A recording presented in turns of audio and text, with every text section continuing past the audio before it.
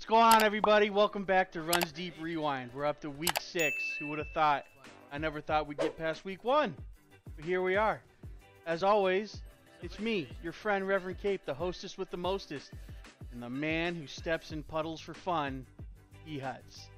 So sit back, relax, grab your favorite stick of butter and maybe a drink, and watch as we bring you our favorite clips from the previous week. At number 3, we got CP, the guy that's single-handedly keeping this series above water.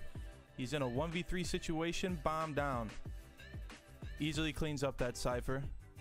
He's just trying to avoid this Phoenix ult here. You can hear him down on sight. Takes out that clueless Viper. Nice little Sova dart, gets the intel. Spots him through the wall, cleans him up with the easy wall bang. And his teammates stroke his ego, but little do they know his head is as big as it can get already.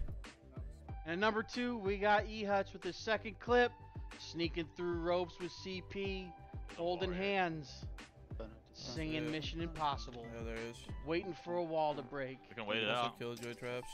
Oh Raise! my God. 2's a party, 3's a crowd. Get out of here! I was holding control. What the fuck was that, man? At number 1, that's right, you guessed it, CP again. Makes you wonder if any of these other guys are even recording at this point. In a nice 5v5 situation here, he dashes on site with full confidence, and he takes out 4. That's right, not 3, that was 4. Play the clip back, put it in slow-mo, he just did that. I don't know, but I killed 4 people. And that's a wrap on episode 6 of Runs Deep Rewind. Thanks for coming by. Hope you enjoyed it. If you have a clip that you want to see or one that you've made in a YouTube video, submit it to runsdeepclips@gmail.com or runsdeep.org at Twitter. See you later.